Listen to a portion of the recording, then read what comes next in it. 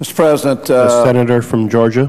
First of all, let me thank my colleague from Oklahoma for just highlighting this issue of reaching a point where the American people have wanted us to be for some time, and that is to simply look at the spending that is going on in Washington and say enough is enough. And that if we're going to continue down the road of increasing federal spending, then we have got to offset that additional federal spending that is over and above the amount of revenues coming in by federal spending that is in place today. I also want to say to my friend from Michigan, the chairman of the Armed Services Committee, who made the request on the approval of the promotion of a general, that, as he knows, I have already voted in favor of doing that one time within the committee. I regret that we're having to stand up and object, but as he well knows, that's part of the process here, that Senator Coburn had to object on behalf of another member of the Senate. Mr. President, I can't help but note, as we're talking about spending here, an article that appeared in this morning's Washington Times. And the caption in the article is CBO report. Debt will rise to 90% of GDP.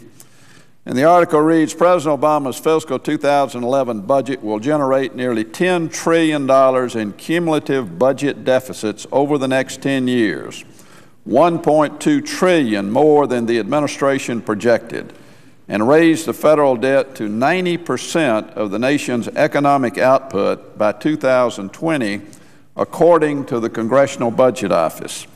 In its 2011 budget, which the White House Office of Management and Budget released February 1, the administration projected a 10-year deficit total of $8.53 trillion.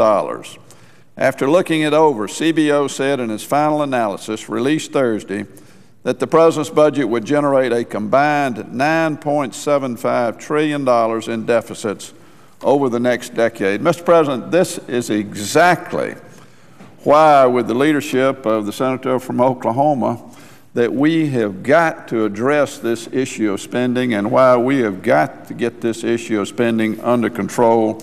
And no time is better suited to do this than now.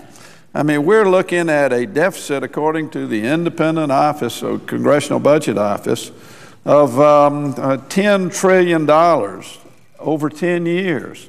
And here, the majority is saying we can't find $9 billion to offset this particular bill that everybody agrees is needed, that everybody on both sides of the aisle would like to see enacted, but very simply stated, the minority, the Republicans, just want to see the bill paid for. And if we can't find $9 billion in federal spending that's out there today to offset this bill, how in the world are we going to be able to do anything other than, under the current leadership, go down this road of seeing nearly $10 trillion in budget deficits accumulate over the next 10 years?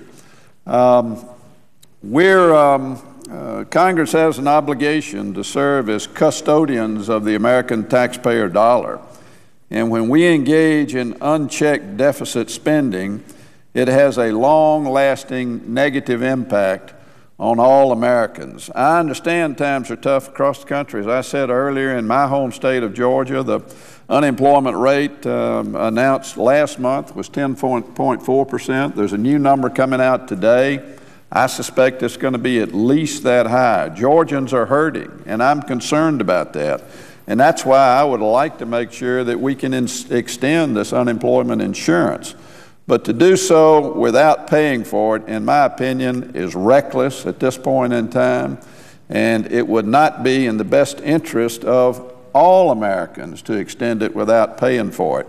And the fact is, again, as I said earlier, I voted to extend it without paying for it back in the early part of March. And the reason I did was because it was with the understanding that the majority had 30 days to work with the minority to try to find the offsets.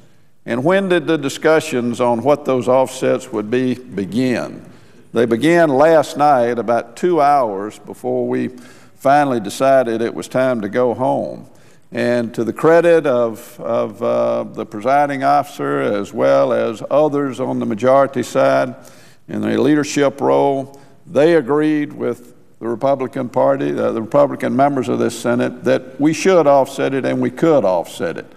And that was objected to by Speaker Pelosi, and unfortunately here we are today in a situation where we're arguing about $9 billion versus looking at a proposed deficit from this administration of $10 trillion over the next 10 years. The American people are just as upset as they can be with Congress, and rightfully so. And the main reason they're upset with us is because of this very issue.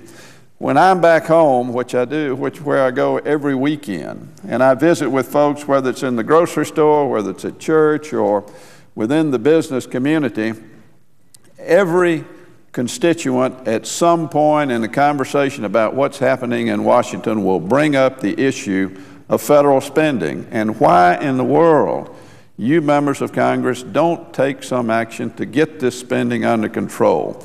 There's never been a better time to do it than with this particular bill, and there's never been an easier time to do it. We're not talking about $1 trillion. We're talking about $9 billion in offsets, in reductions in federal spending, in waste, fraud, and abuse that we all know is out there, whatever area we can agree on that the money would come from. And as we know, we've already identified some areas that we can reduce federal spending to pay this. Now is the time to do it, and I would simply say to my colleague from Oklahoma, I commend him for being firm. I commend him for being in a leadership role on this issue, and I'm very pleased to stand with him to say that now is the time to do it, and I think we should find that $9 billion. Well, I thank the senator from Georgia.